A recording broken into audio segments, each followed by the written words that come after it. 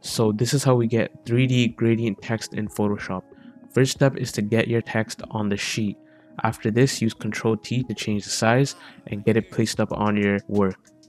Then we want to duplicate this layer. So go into layers and right click and press duplicate, or press Ctrl J on the selected layer. What we're going to do is hide the top layer, and with our bottom layer we're going to go into our toolbar.